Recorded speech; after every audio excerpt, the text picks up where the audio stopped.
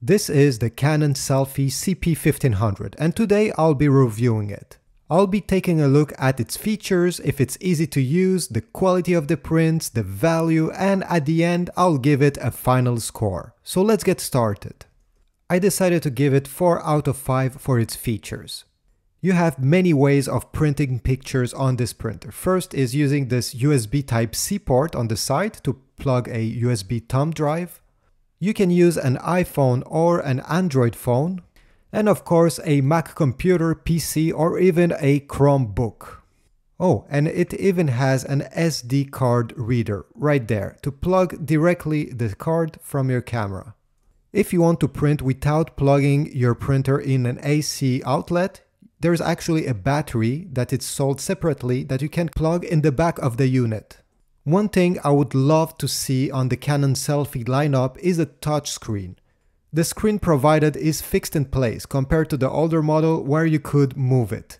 Sure, the screen is bigger, but it lacks resolution. There's not enough pixel in there, so it's hard to see if a picture is in focus or not. I only give it 3 stars out of 5 for ease of use. It was easy to install the ink cartridge and also easy to install the paper, but to connect a device to this printer, it should not require you going through 7, 8, 9 different screens and pressing on your screen more than 20 different times. The good news is that you only need to do this setup once and you're done.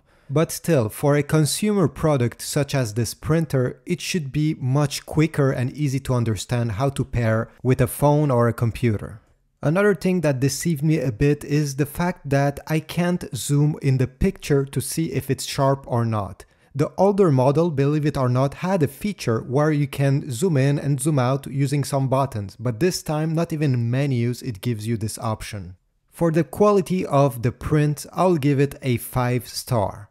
The details are there, the contrast too, the blacks are really black, they're not gray, and the resolution is great. It prints at 300 dpi to 300 dpi and it shows. I can't see any pixels or any kind of noise or artifact that are not supposed to be there. I don't think you can complain about the print quality, apart for a reason, and this is if you print in satin. Compared to the older model, you can actually print in satin, not only in glossy. And I don't know if you can see, but there is kind of a grid texture going on top of the picture. So I will definitely suggest that you only print in glossy. And by the way, Canon only sells glossy paper for the SELPHY printers, so I don't even know why they have this option. For the value, I decided to give it 4 out of 5.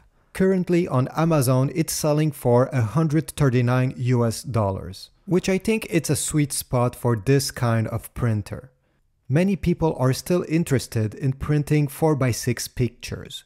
Instax are smaller, even the wide version, and the Z-Ink options from Polaroid and even Canon with its IV lineup are still considerably smaller compared to what this Canon SELPHY CP1500 can do. The only reason why it didn't got 5 stars in terms of value is that there are many much cheaper Canon printer, sure they're not portable, they're huge, that are able to print big glossy pictures, just like this printer, which is $77 on Amazon right now and is able to not only print pictures but to scan and to send faxes. It's much more useful for a lot less money. Now, does it mean that it's useless to purchase a Canon SELPHY CP1500? I don't think so. The older version sold very well according to what I can see from Amazon and other retailers. It means that this kind of printer is more than a gimmick. People love it, and I think value-wise it all goes down to combining compactness of a very small printer that you can throw in a backpack to an amazing image quality.